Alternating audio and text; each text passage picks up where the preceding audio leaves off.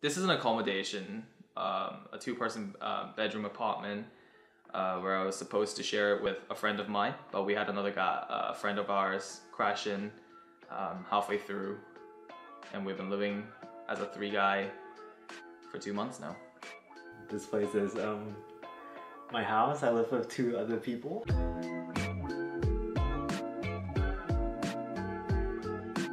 When I first walk in through the door, I see the living room, and all I can think is vile, grossed out, messy, garbage dump. Our fridge only has Pepsi cans and a few bottles of alcohol and maybe leftovers from KFC. In my fridge currently, there are 43 cans of Pepsi Can Coke that I have been stocking up for myself. He just drinks like 10 cans a day. Yeah, he goes to Costco every day to just buy like a 24-pack back home. I do my dishes relatively often now. I admit I was quite lazy into doing my dishes a couple of months back, but recently I've started being more proactive in washing all the dish that I use. I don't really do the dishes since I just do takeaways and there's no reason for me to do it. My dining area is just a really small table and it's always filled with stuff on it from the third person again. Just empty plastic bags and leftover unwashed dishes and stuff. So we don't really have a dining table. The last time we cleaned the living room was probably a month ago. I was really busy with assignments, but the third person came and he made the room messy, so it's not my fault. That's bullshit.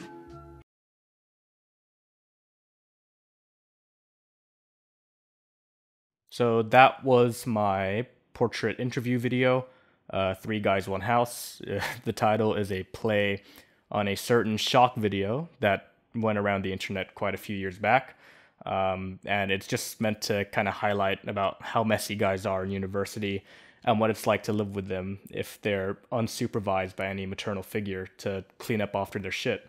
Yeah, so mainly it was just them kind of describing how their place came to be as it is, and why it's such a shithole and what it looks like and stuff, just to kind of describing it overall, and always trying to, not pin the blame on themselves for the sorry state that the house is in.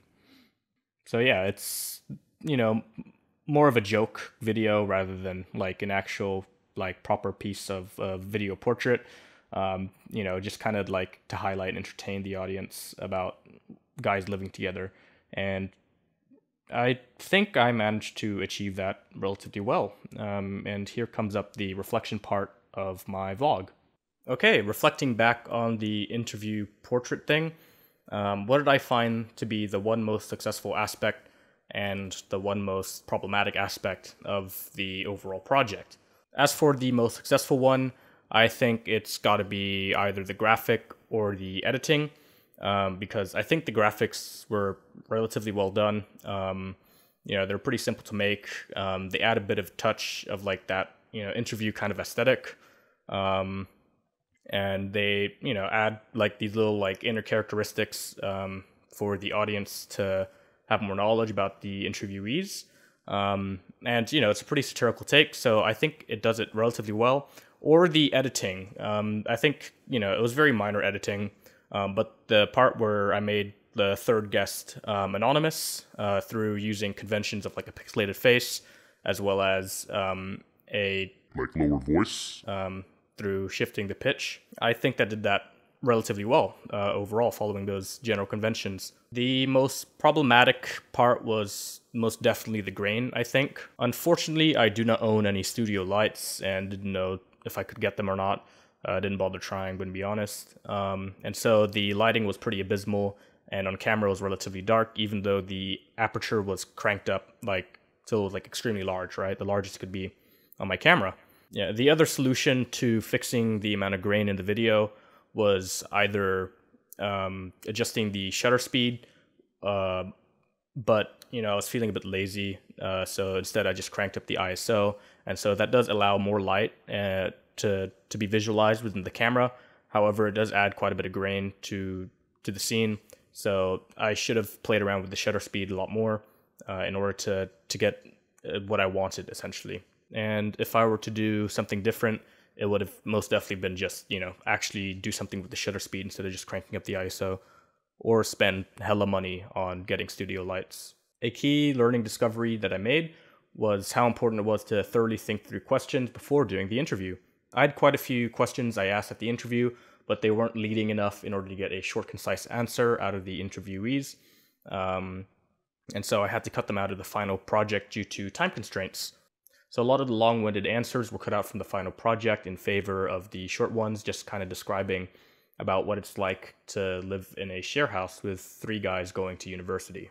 It's like the reading in week 10 about directing documentaries by Michael Rubiger, talking about focusing questions. I had questions which casted a big net, which I shouldn't have, and got a whole lot of nothing out of those questions.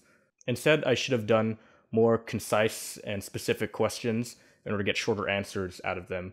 One thing I learned from this whole production process was the importance of shooting in the right environment. Again, before, as I said about the lighting and stuff, it didn't work out well in my favor. Ended up with a lot of grain, and I could have adjusted settings to reduce it, but overall, I would have liked, a more premium location in order to shoot, so that I could have like less grain, specific lighting, however I wanted. Maybe some Rembrandt or something like that. Just to have a proper studio setting in which I could control the environment exactly how I wanted it. If I were doing a film about found footage or amateur filming, then grain does add to the connotations and follows conventions, but it's not exactly what I wanted to do. I wanted to make a semi-professional look, which had, satirical undertones, but I couldn't get the, professional look that I really wanted with all the grain in the footage. So, next time I really want to be able to do something about that. Yeah, and it matters a lot because it looks hella ugly and it just doesn't fit with the narrative which I wanted to film.